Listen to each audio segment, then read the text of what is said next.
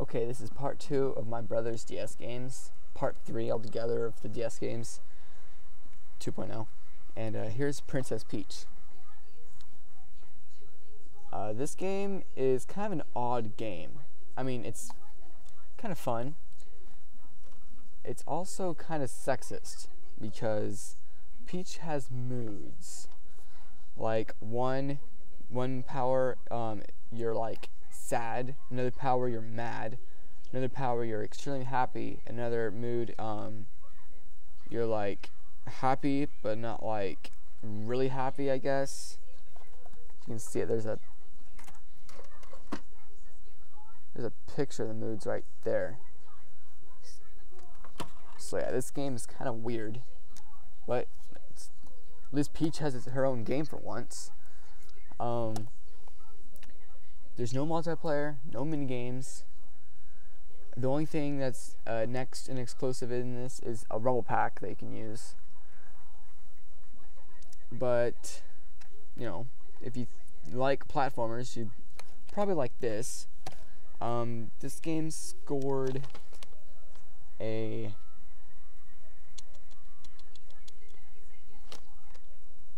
7.2 on IGN and a 7.8 on 7.2 on GameSpot and 7.8 on IGN. So it's okay game. The one thing that I experienced with it is that it's just a lot of the same throughout the game. You might get one little power up further on, but there's nothing that really draws you in. Like on Metroid, you get more power ups further throughout the game. But I guess with this, you get more power ups. Like, I don't know. I never really paid attention to it. But you know, it's good enough.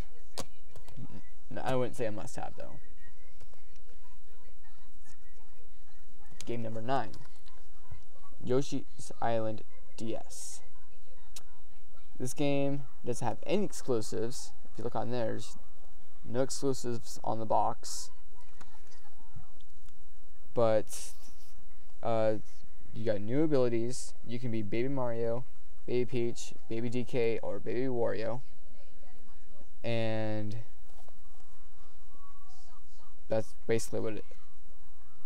If you've played Yoshi's Island, the first one, then you'd like this one. This one scored a 9.1 and 8.0, so it's probably pretty good, but I never paid attention to it because my brother would always play on it, and then once I thought about playing on it, he just got another one, and I played that game. So if you like platformers, then you'd probably like this. Probably.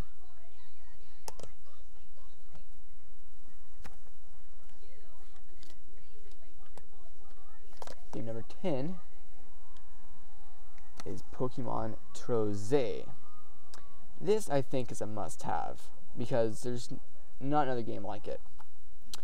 This one has 2 exclusives: 1 and 2 download play,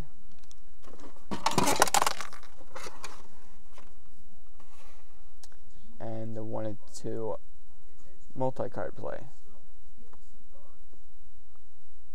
Yeah, and basically what you do is you have Pokemon falling down on the grid, and you move them left and right and down. When you move one down, it comes back up on the top and falls back down.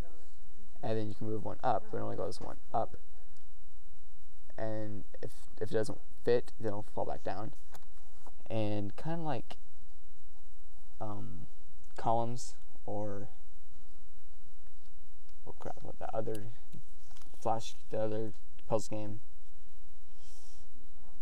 I forget it, but yeah, there's a picture of it right there. You can see.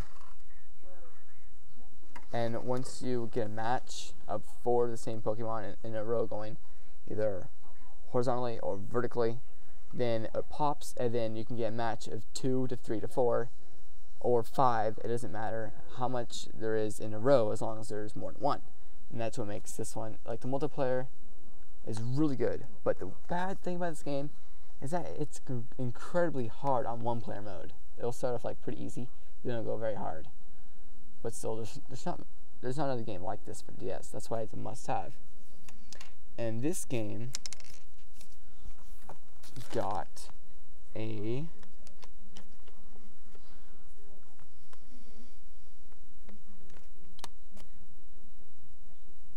7.1 on GameSpot and 8.0 on IGN. I think this is a must-have. Because personally, all DS games should have multi-card or single-card download play support. I mean, at least throw in a couple minigames in there, even if they're crappy. And this is the game 11, Kirby Squeak Squad. And this game, well, it's very easy. I mean, a 4-year-old could beat it in a week, or 3 days, in fact, because each level is about 2 or 3 minutes long. And you have 2 to 4 single card download play for the minigames, no co-op like the last one for the Game Boy Advance, and 2 to 4 multi-card play. In this game, you get new power-ups and new abilities. You can upgrade your ability, like further in the game. You can get a scroll, and so you get more moves. And then the new gimmick was, the new thing was, you can take 2 moves and blend them together and make a new move. You don't do that.